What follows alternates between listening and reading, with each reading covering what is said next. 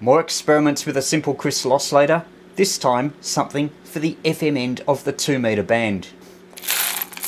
A pleasant rainy day project is to go through your crystals and multiply them to see what frequencies are possible from them. Some crystal frequencies come up over and over again. For example, 18.432 MHz.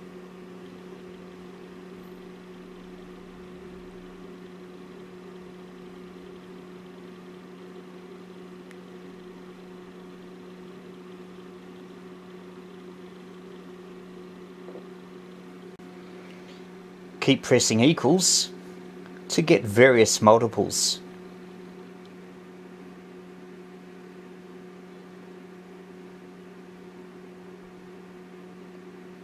This one is promising 147.456 MHz, within the 2 meter amateur band, at least in Australia and North America. For those who don't remember, this is our crystal oscillator circuit. It's only an oscillator, not a frequency multiplier. There will be multiples of the crystal's frequency appearing at the output, but they'll be with a lot of other multiples. So if you want serious use, then you need filtering and then multiplication.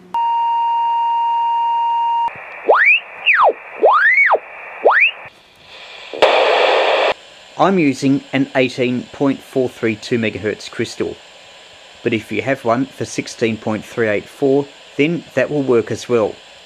That multiplies up to the same 2 meter frequency as the 18 MHz crystal. The only difference is that one is times 8, the other is times 9.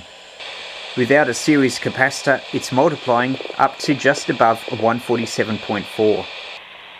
With 15 picofarad in series, the frequency rises up to 147.475.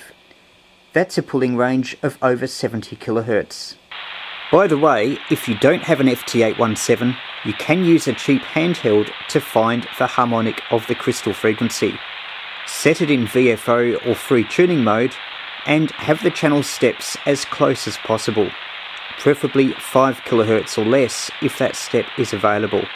This is the same oscillator I had before, but I've redrawn it to be part of a larger circuit.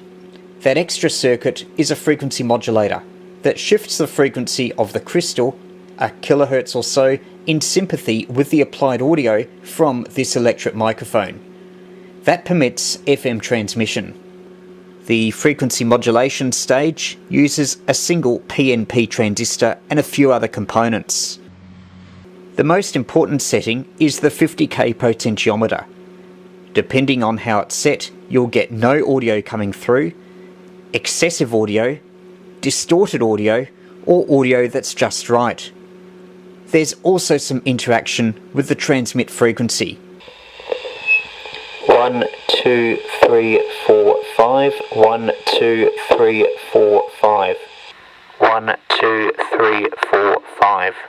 As you can hear, the transmit audio is quite readable. There is, however, no limiting.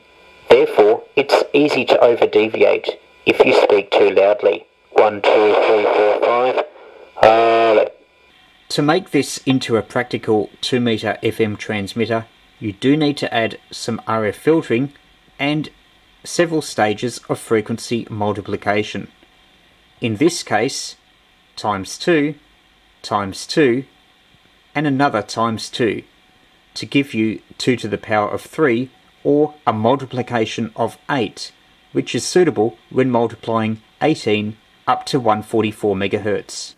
Alternatively, for short-range experiments, you could not bother with a frequency multiplier and just connect some tuned circuits resonant on 144 MHz directly to the output of this crystal oscillator.